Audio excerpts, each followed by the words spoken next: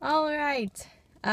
It's about noon, and I finally finished with my scans and picture day. I finally finished all my pictures, and it was really crazy. Those scans get so close to you. They were like lowering this machine down, and it's like this close to your face, and like I kept getting this visual of it just like crashing down and like breaking my skull, but that didn't happen. So I had a meeting with my doctor immediately after my scans were over, and there's good news and there's bad news. The good news, sorry, I'm trying to hold this thing on my steering wheel.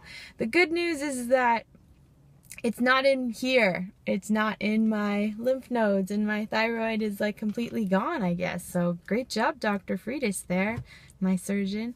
The bad news is that it's in my rib.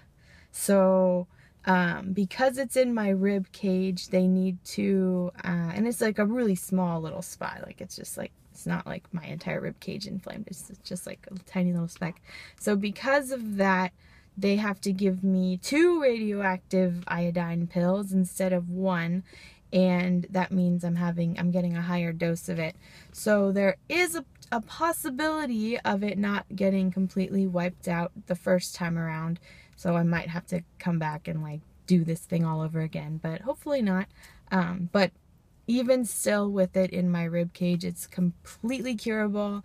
It's very treatable. And it's common, supposedly, for follicular thyroid cancer to spread to the ribs, so it's not something to be worried or concerned about.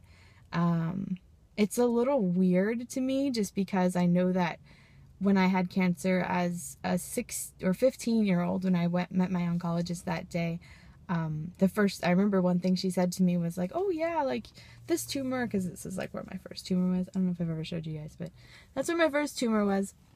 So I remember her saying like, oh yeah, if it's spread, we'll just have to cut off your rib. And I was like, what? Like, cut it off? Like, I need that rib. Like, that's my rib cage. And I remember that kind of shook me. And so now, 8 years later, here I am again, and they're like, oh, it's in your rib.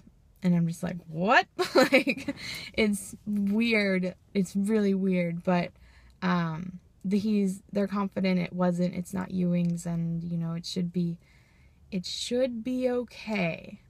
It's just a little funky, but I guess I'm a little funky, so it all makes sense that this is happening.